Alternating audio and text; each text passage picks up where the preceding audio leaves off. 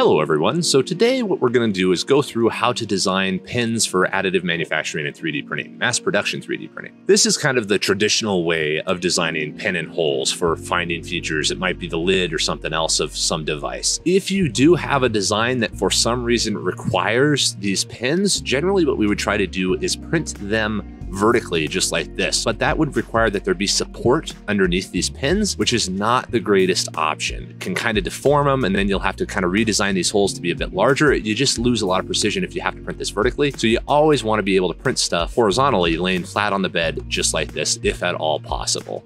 So what we're going to go through is actually optimize this and show you a few different solutions that can improve this quite a bit. One of the simplest solutions is to actually just go with a chamfer here. If these are simple finding features that don't need to have a press fit or a friction fit of any sort, just go through and turn them into something like this. This allows them to be printed in any orientation, and even though it looks like they're increasing the volume of the part, they don't actually increase print time or print material because you're not filling that up fully solid. So this makes it easier to find if you're doing just a standard finding feature, and you can adjust the size of these cones as much as you want. And now these pins are no longer really brittle, because when we didn't have those chamfers on them, if these were printed, they would break along these layer lines very easily, so you'd have kind of a limited lifetime on them.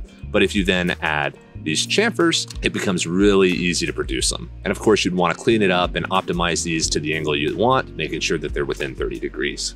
So that's solution number one. Another thing to point out, these pins are redundant. If you have 4 pins on a top of a surface that only has to be restrained in 2 directions, you do not need 4 pins. So here, I'm just going to crop these out very quickly just to show what it looks like. Generally, you would want to do this very early in the design to make sure that you don't have something silly left around there if you don't need them. Literally, all you need is those 2 pins, and this lid would still be fully constrained and would not rotate or move and would still square up just the way you need it. So do not add extra features if you don't need them, because they just increase the complexity of manufacturing. So that's just kind of a side point of things to be aware of. But neither one of those are the good options. Pins are not really the best option for printing because they're just not very efficient. So what is the way to get this done? Well, we're going to start right here. Imagining that this is an enclosure and it's a lid and we don't actually have a block that just is being screwed together, I'm going to go ahead and create this. I'm going to make that 40. That way we have a nice clean 5 millimeters on either side of it,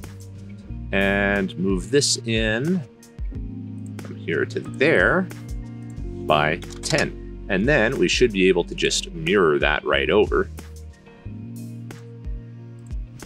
-5, take that in there just like that.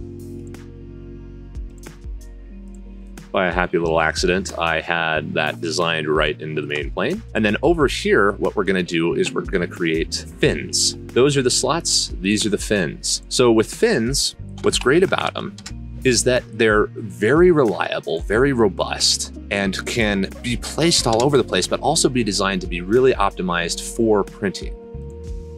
Let's go just like this. And then unfortunately, this one we'll do the same thing, but I'm gonna have to create a new plane. I want that to be 7. There we are.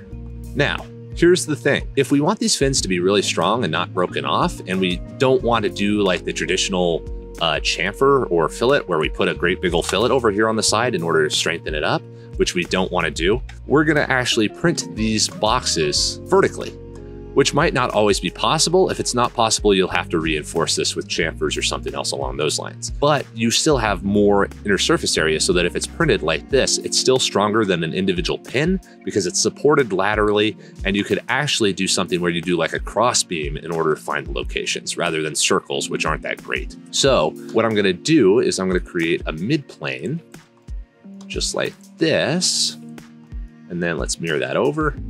Mirror this feature just like so, and then mirror plane right there. Okay, cool. So now these fins will go into these slots, and that's fine, but we want to be able to print these vertically, and you don't want a vertical overhang right there. So we will be using chamfers just like this in order to turn these into a bit of a finding feature while also improving their manufacturability. And we're gonna take that all the way down to the 7, just like so.